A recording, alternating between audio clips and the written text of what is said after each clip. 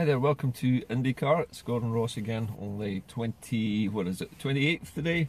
I'll just check my diary today. We are at the 28th of January. And are we any further forward with Brexit? Well, not really. The Tories today are actually talking about, or crowing about, to be more accurate, crowing about the idea of going back to vote on Brexit with the backstop removed. In other words, there's a motion being put forward that the UK will reject the backstop from this agreement, that can't be changed, and then go back to the European Union with a majority for Mrs May's deal, minus the backstop. And they think that this will show the European Union that this is the only way they will get this deal through. And they expect that the European Union will cave in to Britain's demands to get rid of the backstop, leaving Ireland stuck with the possibility of further troubles. And the UK government doesn't care. They don't really care whether there are troubles in Ireland or not. They don't care whether there is terrorism starts up as a result of it. So long as England gets her Brexit, nothing else matters.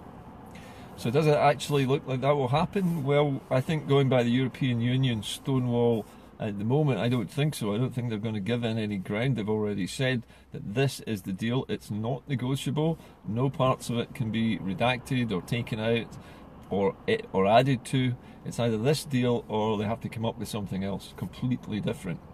And if the Tories think that removing the backstop is all it will take to convince the European Union to cave in, I think they've got another think coming. Remember that the British government has already set its red lines. There's not going to be any freedom of movement. People will be checked, passports will be checked, visas will have to be issued.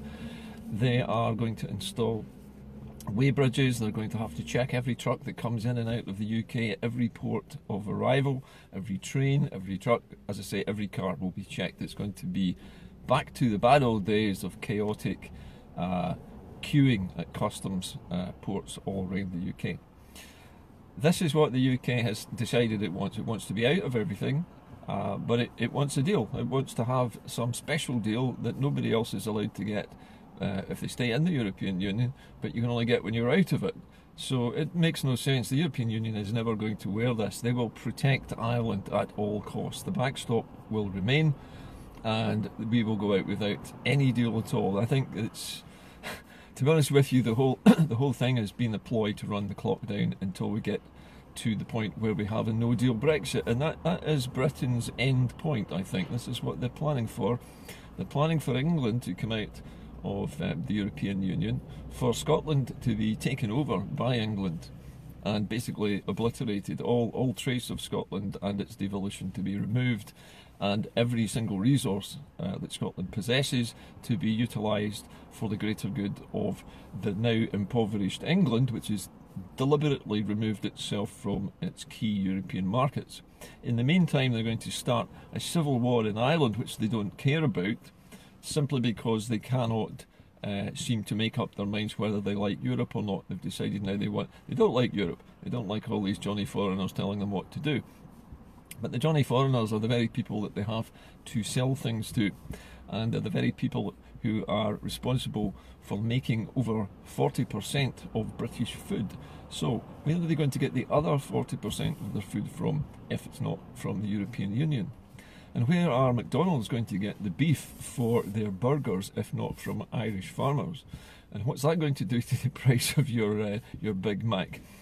All of these things are not important to the Tories. They're not important to Middle England Tories. They're not important to the Brexit voters in England. All they care about is themselves, basically. They don't care about Scotland, Wales or Northern Ireland or anybody else, as long as they get what they want. In the meantime, Nicola Sturgeon is still in a bind. It's still paralysis in Scotland about when to name the date, but the problem is that we cannot get people to convert to independence unless there is actually a campaign for independence. Unless there is a date and there is something to be voted on, people are not going to get themselves interested in independence if they're not already.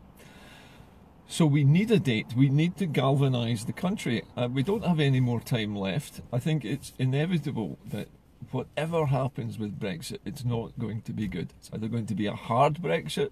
If Mrs May's gamble about removing the backstop were to happen, if it was true, it's still a hard Brexit, because the backstop in Northern Ireland removed is going to bring terrorism back to the UK. There's no doubt about it that the IRA dissidents have not gone away. The UVF have not gone away. Nobody from the paramilitaries has disbanded. The weapons have been buried, maybe, but there is still the risk of another war in Ireland, another war of attrition, another war of terrorism and bombing, if Britain repartitions Northern Ireland, which, remember, it was Britain which partitioned Ireland in the first place in 1921. It wasn't the Irish government who put a barrier up, and it wasn't the EU who put the barrier up, it was England. Anyway, enough about history. What do we do about the present? Well, at the moment, the Scottish Government has got to try and get its budget through at Holyrood. It's possible that the Greens will object to it, which creates another crisis for the Scottish Government to deal with. If we wait until after Brexit to have a referendum on independence, we're not going to get the Section 30. I mean, that much is almost completely a given. There is absolutely no way that the Tories in charge of Britain are ever going to give Scotland a Section 30 order. And we don't actually need it anyway, remember. We can have a plebiscite election, if we wanted to do that in Holyrood, which would basically give the will of the people a chance to show itself again, without having a referendum, without having anything to do with referendums. Simply, a Holyrood general election would do the job. And a vote for the SNP would be a vote for independence, and if the SNP gets more than 50% of the vote in such an election, then independence can be declared. We can adopt the Constitution and we can say cheerio to the union with England, because that is the only thing you need. A lawful vote is what the Claim of Right asks for. The Claim of Right says that the Scots can choose who rules them and from where. And to do that, all we need is a lawful vote. And a lawful vote can be in a general election. It doesn't have to be a referendum. But it certainly can't, as has been suggested by a few thinkers in the SNP and in other parts of the media, it can't be waiting till 2021 for Scotland to vote on its independence. By then, it could be too late. We could be completely emasculated by British troops on our streets. We don't know what they're going to do. If there's a hard Brexit, martial law declared, troops on the streets, normal rules are suspended, normal devolved powers would be suspended or abolished immediately, and we would be in a position where we couldn't hold a raffle, really, never mind a general election or a vote on independence. So we need to act, and in order for people to actually come over to vote for us, to vote for independence again, they need to know that there's actually going to be a vote. Otherwise, they're not going to engage with us. They don't care about independence at the moment because there's absolutely no sign of any kind of a referendum or vote on it. So they're not going to be given a chance to think about it. So why should they bother engaging with us at all? We need somebody to say we're going to have a vote, and it just needs to be said what kind of vote it is and when it's going to be. Then we know what we've got a particular time to do it in, and it needs to be done sooner. It needs to be done while Westminster is in chaos, because otherwise they will make another one of their gigantic efforts with their tame media, and they command the high ground. They always have. The British government owns the media, all of the media, not social media. All we've got is ourselves, social media, and marching on the streets. What they've got is the apparatus for disseminating the lies they want to tell the public, and they've been doing it for decades. For over 100 years they've been papping out this stuff. We need to act, and we need a date. If we don't get a date soon, nobody is going to listen to us for much longer. I know that everybody is pressing Nicola for a date, but until there is one, we can't start converting other people to the cause, because they at the moment are not motivated to think about it. All they're thinking about is what's happening with Brexit and what's happening tomorrow with their job, and how they're going to pay their bills. At the moment it seems disconnected to them. they don't see the point in talking about independence to somebody like me or you, because there is no chance of it happening at the moment. And until there is a date, and until there is something to aim at that forces them to get off their sofas and switch the television off and start actually thinking and finding things out, they're not going to do it. They may well come over to our side, but they can't come over to our side unless they know that there is going to be a vote, and they will have to make their minds up. Some people have to be led to this. Remember, not everybody comes to it voluntarily. Some people have to be pushed towards making a vote because they don't like to engage in politics. It's not their thing. You hear people say, "Oh, I don't do politics. I'm not really interested in that. They're all the same anyway, and we never get what we vote for." Blah blah blah blah blah. This time, we're not voting for politicians. We're voting to get rid of the corrupt politicians that are ruling us at the moment and to elect our own. But we're not going to convert anybody until we have a date. And Nicola needs to stop prevaricating, because at the moment she's giving more ammunition to the media, and she is allowing the energy that's in the movement at the moment to dissipate. There's a kind of entropy going on at the moment. We're constantly trying to feed the morale of people in the movement, but we have no idea what's going to happen, and we cannot start a campaign until somebody says there is going to be a vote and that it's going to happen, in X number of weeks. We need that timescale. If we don't have it, then none of the polls are going to move. Nicola keeps saying, that they're waiting for some sign in the polls that the Scots are ready for independence. But the Scots aren't going to be ready for independence until they know that they can vote on it. Nobody is going to move in the polls just now. And remember, the polls are conducted by British companies for the British press, controlled by the British state. And those polls are always look as if independence is balanced 50-50, because it suits the media and it suits the British government to make it seem that way. But we know that 69% of people want an independence referendum. Now, why would nearly 70% of Scots say they want an independence referendum if they don't want independence? If they didn't want independence, they would say, "No, we don't want a referendum, we're happy with everything the way it is." We've got nearly 70% of the people behind us, and it's about time we named the date and stuck it to them, because we've been sitting on the fence far too long. What the hell does it matter what Britain does with Brexit? It's all going to be bad. None of it's going to be good for Scotland, no matter what kind of Brexit it is. It's going to happen. Nobody's talking about calling it off. They're even talking about making the Brexit deal worse, for goodness sake, and then trying to force the EU to back down. It's not going to happen. In 60 days' time, we're out of the EU. But actually, in less time than that, in something like,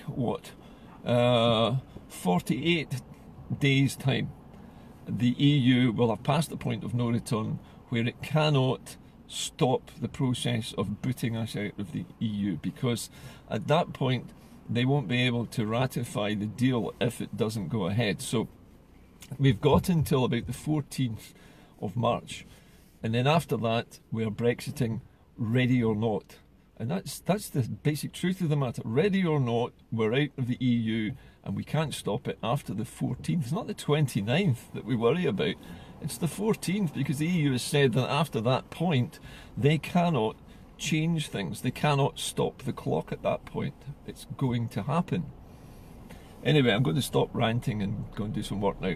But bear in mind that we need a date. We really, really need to get it now. I don't know how many more ways we can say it to Nicola. And she kept saying to us, Scotland must tell us when they want their independence. Well, we're telling you now. Now is the time. Let's do it. And while we've got nearly 70% of Scotland wanting an independence referendum, how big a majority do you need? 70%. That's the highest majority we've ever had for anything to do with independence. Nearly 70% of Scots are wanting an independence referendum. Read it in black and white. It was there in the survey results. Let's get on with it. Let's stop messing around, and let's stop waiting for England to do things. We're always waiting for the UK to make the first move. And then, of course, they make the first move and it flanks us. time that we took control of our destiny. Why are we letting other people set the time frame for this? We can't let England set the time frame. Whoever acts first controls the outcome of the results, or word to that effect. In a situation like this where there is deadlock and confusion all around you, the person who has a plan and acts first controls the outcome of the situation. And it's always been Britain that's acted first, and we've always suffered the consequences of the resulting situations. When are we going to learn that we're not going to get out of an abusive relationship by allowing ourselves to be continually smacked down by somebody else? That's the situation we're in. Let's stop letting ourselves get beaten down. Stop waiting for the abusive partner to say sorry and really it's okay, it's going to be alright. We don't need to do that anymore. 70% nearly of Scots are ready for a referendum. Let's just have it. We don't need permission from London. We don't need a Section 30 order to have an advisory referendum. And that advisory referendum, incidentally, will stand in Scots law. And in Scots law, that means that the Scottish Government can then legislate to adopt the Constitution and start the process of becoming independent. And sod England. They've had their day. They're getting their wish in Brexit. We're not going that road. See you later.